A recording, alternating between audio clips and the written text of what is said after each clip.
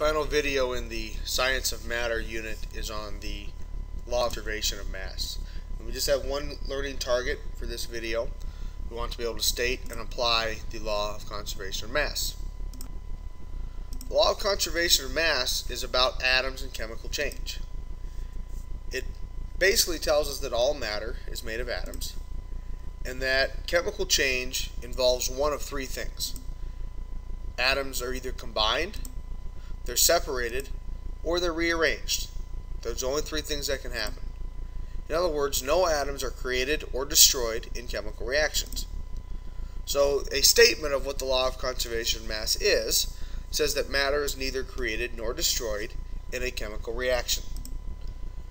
In other words, what we would determine, or what we would observe if we were trying to prove the law of conservation of mass, would be that the mass of the reactants has to equal the mass of the products.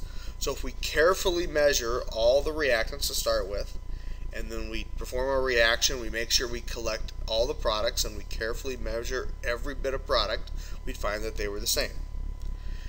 This statement does not include nuclear processes.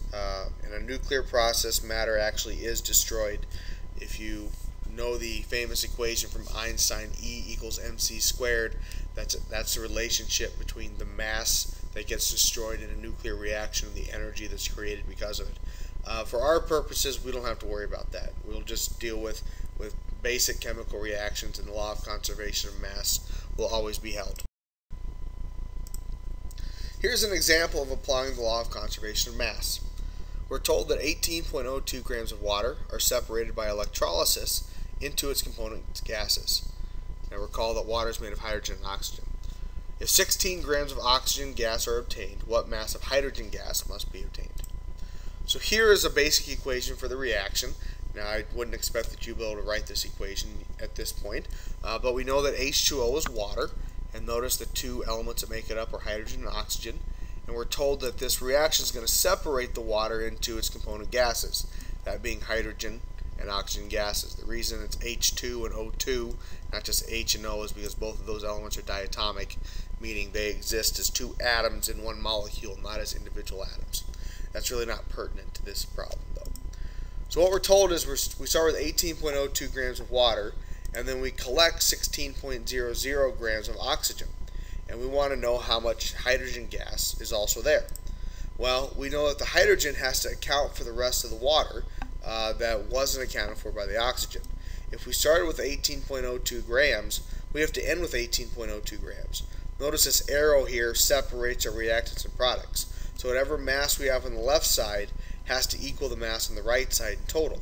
Well, obviously we're short on the right side, so if we just find the difference being 2.02 grams, that would tell us the mass of hydrogen that we would get. Here's a practice problem. We're told that iron reacts with oxygen to form ferrous oxide or rust. Suppose 55.85 grams of iron react with 24.00 grams of oxygen.